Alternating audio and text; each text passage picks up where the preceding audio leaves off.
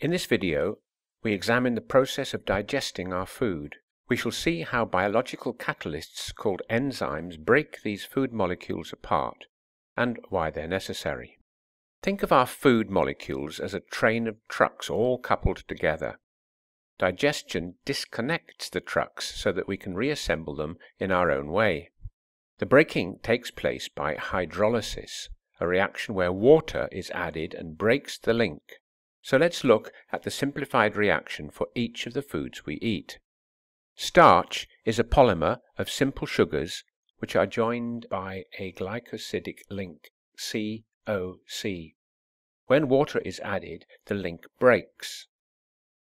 Proteins are polymers of amino acids and are joined by the amide link, CONC.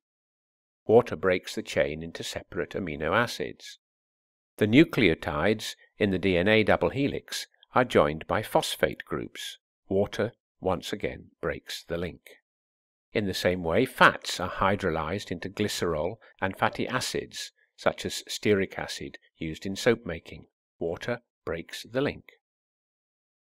Once our food is digested into monomers, the molecules are small enough to get through the walls of our gut and into our bloodstream, ready to be used as a fuel, that's the sugars, fats and oils, or to build up our own proteins and DNA. But there is a problem. These hydrolysis reactions cannot happen by themselves, even in the warmth of our guts. The bonds are strong, making protein and DNA stable. You would need temperatures of several hundred degrees to break these molecules apart, so this is where the enzymes come in. They are made of protein, following instructions from sections of our DNA called genes, folded up into a very specific shape.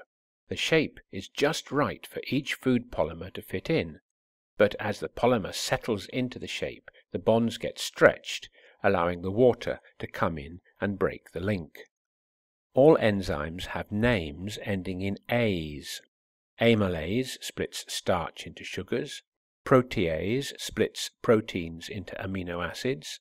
Lipase splits lipids, that's fats and oils, into fatty acids and glycerol. And nucleases split nucleic acids into nucleotides. Digestion actually starts in the mouth with our saliva, which contains amylase. So if you chew starchy foods long enough before swallowing, you will gradually find them tasting sweet as the starch is broken into sugar.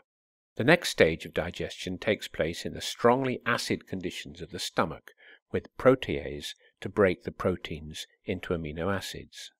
Finally, the pancreas secretes enzymes so that the remainder of the breaking apart can take place in the small intestine, where the broken bits can enter the blood. The human gut is unable to digest cellulose, the fibrous carbohydrate that forms the structures of plants, and we call this roughage. It helps to keep the food flowing through the gut, and it comes out as feces. However, the bacteria that inhabit the gut of ruminant animals such as cows can digest cellulose, and that's how these animals are able to survive on grass, but we can't.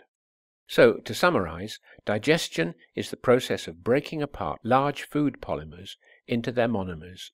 To enable these reactions to work at body temperatures, biological catalysts called enzymes are needed, with names ending in A's. The monomers are now able to enter our blood to be used as a fuel, or to become built up again into the polymers we need.